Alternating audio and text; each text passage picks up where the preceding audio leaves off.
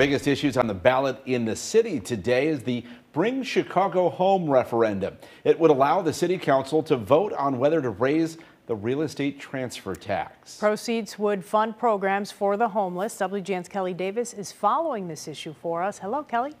Hey, Ben and Lourdes, voters will decide the fate of Mayor Johnson's Bring Chicago Home referendum today. This comes after multiple court challenges leading up to Election Day. Vote yes for Bring Chicago Home. One last push to pass Mayor Johnson's proposed real estate transfer tax hike. Supporters staked out polling places across the city, encouraging voters to check yes. We're really excited about it. It's going to provide a dedicated funding stream to help our homeless neighbors. 47th Ward Alderman Matt Martin is asking voters to give City Council the power to increase taxes on expensive properties and use the money to help the homeless. We want to make sure that people have all the information they need before they make a really important and informed decision. Chicago's current real estate transfer tax is a flat tax of 0.75% on all property sales. The proposal would decrease that tax to 0.6% on properties sold under $1 million.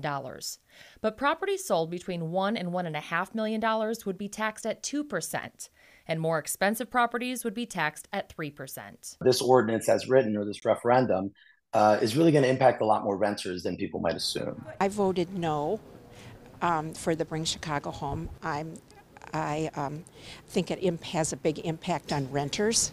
Opponents warn it would also have a detrimental impact on commercial real estate, causing fewer businesses to relocate into the city. Anything that increases the operating expenses for any property owner, or any business for that matter, is eventually passed down to tenants. If the ordinance passes, supporters say it could generate up to $100 million in tax revenue to fight homelessness. The money would go towards various projects and shelter initiatives. It's wrong in a city like Chicago to have this many people sleeping on the streets, this many people couch surfing, not having a place to call home. And so this will provide a way for people to have a home in this city. Opponents agree, but say taxing property owners will only increase the cost of housing throughout the city. So this isn't the solution. We need to work together to find a solution that's really going to be equitable for everyone in the city, whether they have a home or they don't.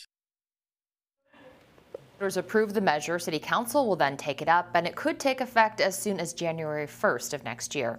We are keeping a close eye on the numbers, and we'll have an update for you after polls close at 7 p.m.